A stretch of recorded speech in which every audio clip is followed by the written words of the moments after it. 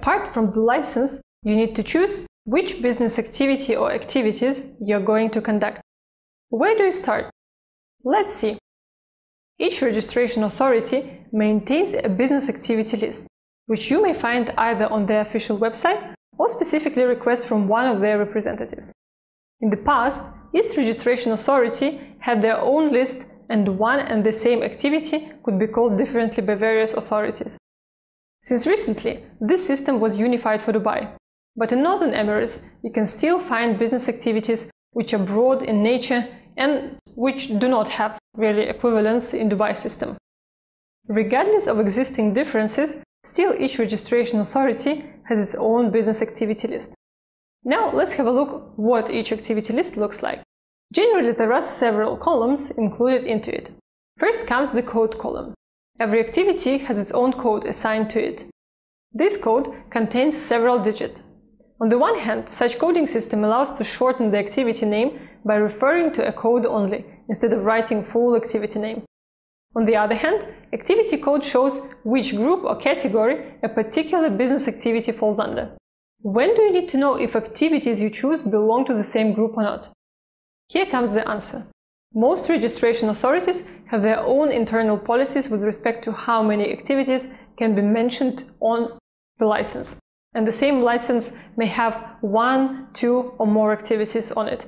It would be difficult for entrepreneurs to navigate through the activity list if authority would say you can pick 6 activities from the same group for free, or you can choose up to 6 activities from different groups provided you pay for each additional activity, say 1,000 dirhams. Since the list has several hundreds of activities, it would make it hard to do this activity matching. That's why authorities often simplify everything and say, you can pick that many activities with no additional charge if first 4 or first 2 digits are the same, and add that many activities for an additional fee if that many first digits are the same. Here, please do not forget that every registration authority decides independently how many activities can be added on the license and which additional charges, if any, will apply.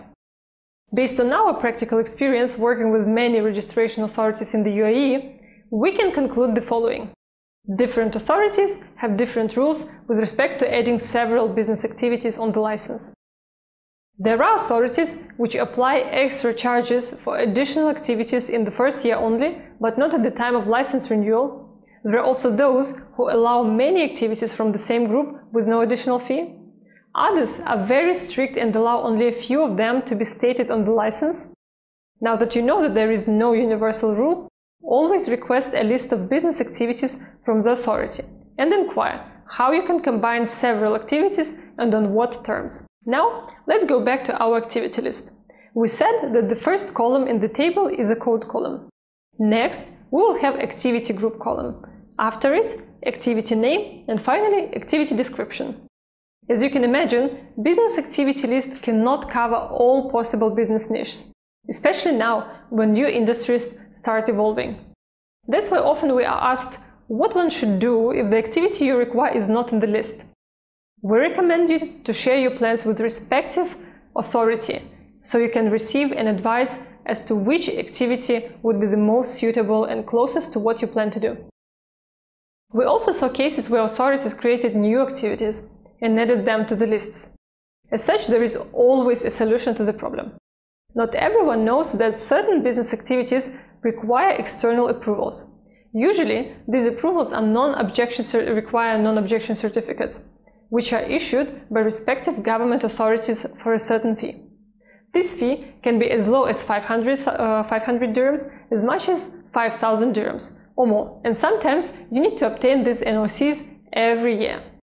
This can be approvals from Ministry of Health, municipality, police, central bank, and other government institutions.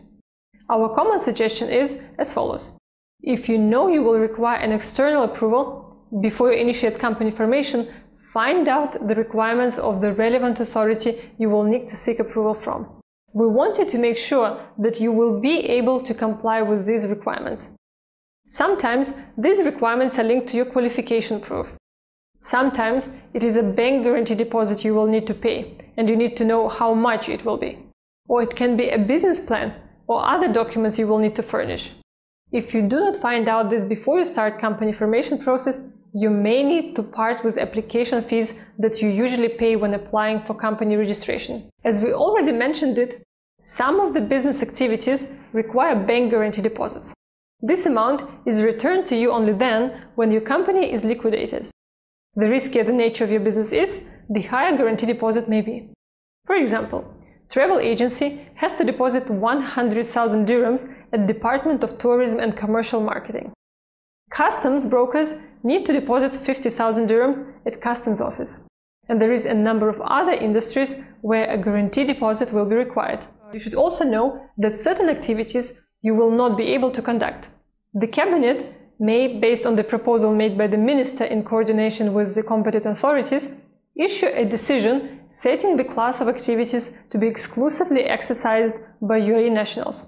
Today, among activities which are restricted to UAE nationals and companies wholly owned by UAE nationals are real estate agency and brokerage activities, certain educational activities, and some others. Now that you have learned what you shall do when choosing the future business activity for your company, we can move on to the next chapter.